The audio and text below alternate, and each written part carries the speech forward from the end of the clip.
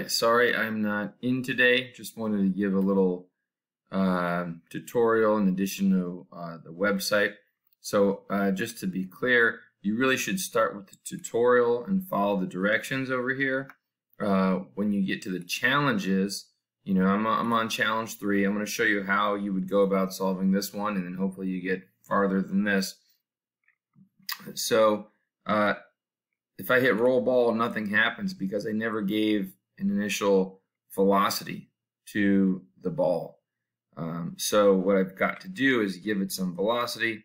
So I'll go ahead and drag this over to, I don't know, 20. Now let's roll the ball.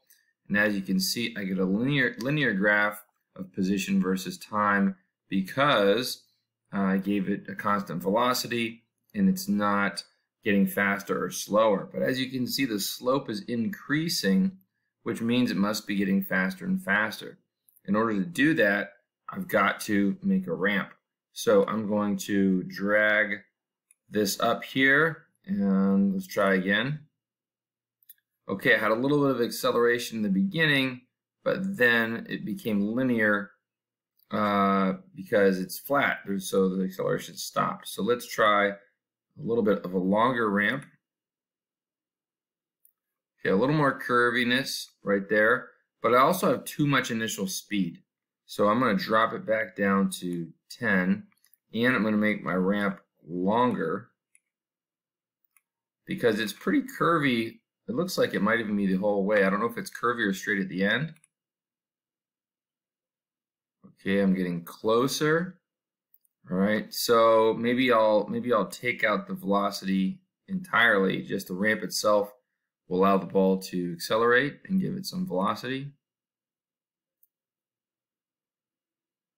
And there you go. I might be off a tiny bit, so maybe this last portion should also be raised.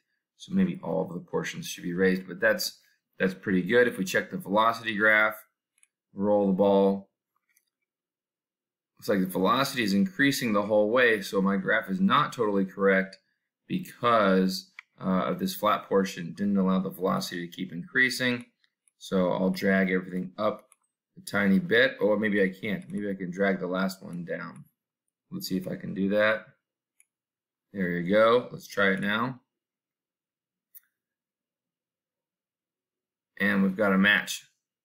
And then after you get it to match, you can go to your challenges list, and I'd like you to take a screenshot of this and so I can see how far you got. All right, thanks.